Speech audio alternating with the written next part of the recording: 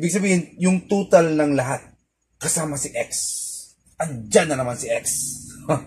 Total lahat ng angles dito ay 540.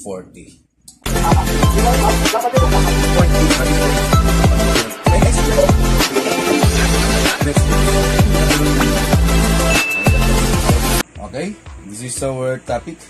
Finding the measure of an interior angle. So, we will find the measure of an interior angle. Interior angle, ibig sabihin yung nasa loob ng polygon. Okay? So, let's have the first example. What is the measure of the fifth angle of the pentagon? Okay, so this is the pentagon. Ibig sabihin ng pentagon, meron siyang 5 sides. Okay? So, yung given natin dito, okay, sulat muna natin yung mga given. Merong X, andyan na naman si X. Okay? Merong 100 degree. This is a right angle. Ibig sabihin, this is 90 degree. And another right angle, 90 degree pa rin yan. And this is 120. Okay, merong 4 na sides lahat yan, ha? So, hanapin natin itong fifth angle mamaya. Okay. First, of course, we have to find the total or the sum of measures of the interior angle. Kukunin muna natin lahat ng measure dito sa interior angle. Okay? Yung sum of the measure of interior angle. Okay? Interior angle. So, yung sum niya, dapat dito ko muna ilagay pero wala na space dyan. Dito muna, ha. So, yung sum niya, that is, yung formula niya, ito na lang, kaya pa pala. N minus 2 times 180. So, this is the formula of finding the sum of the measure of interior angle. Measures. N minus 2 times 180. Okay? Then, we all know that the polygon is a pentagon. Ibig sabihin, meron niyang 5 sides or it is a 5-sided polygon. Okay? So, yung N natin dito is 5. Ibig sabihin, yung number of sides. So, 5 kasi pentagon. 5 sides. Minus 2 times ano ba yan? 180. Okay? Times yan, ha? So, 5 minus 2, that is 3 times 180. So, ito, i-multiply natin yan, si 3 times 180, okay? 180 times 3, 0, 24, 2, 3 times 1, 3 plus 2, 5. So, 540. 540, ano yan? Yung sum of measures of angles in the interior angle. Okay? Sum of the measures of interior angle. Okay? Ibig sabihin, yung total ng lahat, kasama si X. Andyan na naman si X. Total lahat ng angles dito ay 540. Okay? So, we will now find the fifth angle. Anong measure yan ngayon? Or ano ang value ng X? May value pa ba si X? Okay, we will solve or we will find the fifth angle or we will find the X. Ito talaga si X kahit X na hinahanap pa.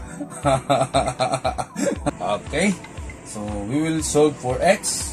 So yung given natin kanina si X plus 100 plus dalawang 90, so plus 90 plus 120 equals 540.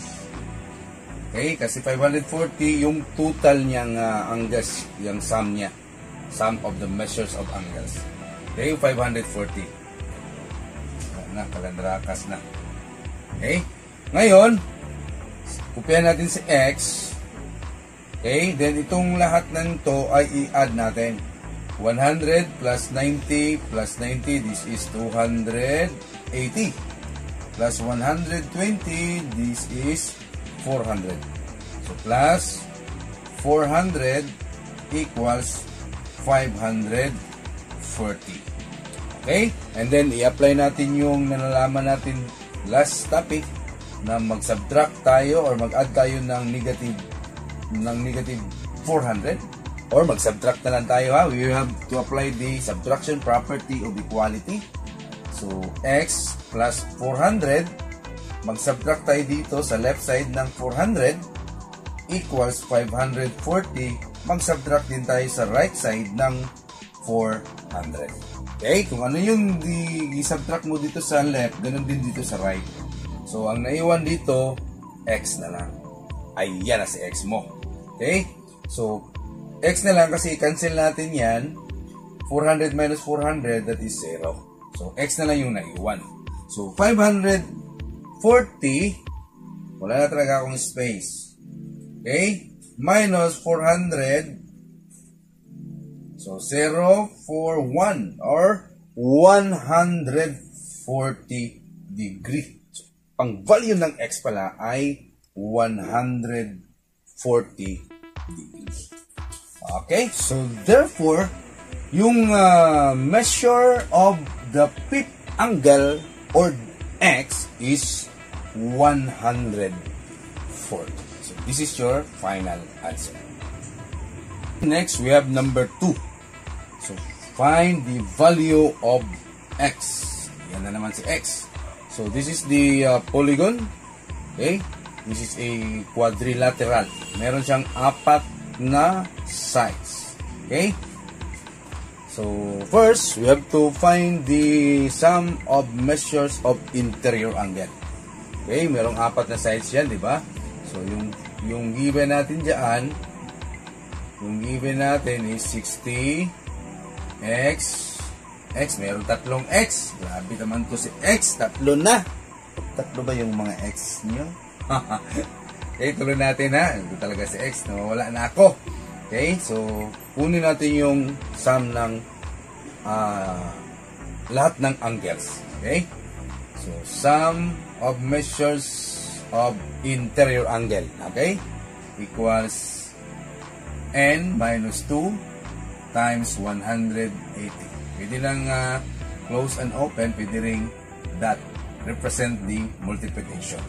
So, equals n is the number of sides. So, this is 4-sided polygon. Ibig sabihin, 4 minus 2 times 180. Okay? So, equals 4 minus 2, that is 2 times 180.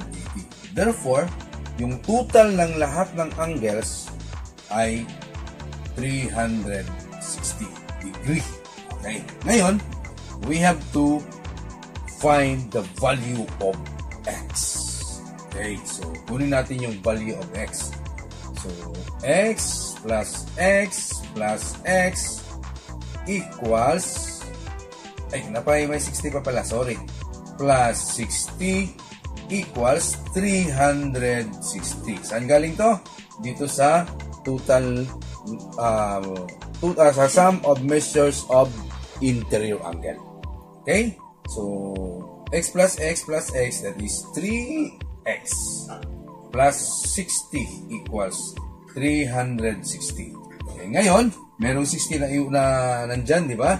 So, mag-apply naman tayo ng subtraction property of equality.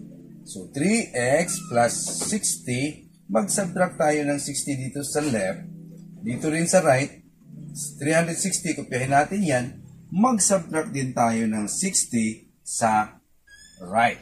Okay? So, 3x equals, yung 60, cancel na yan. 60 minus 60, that is 0. So, ang naiwan, 3x.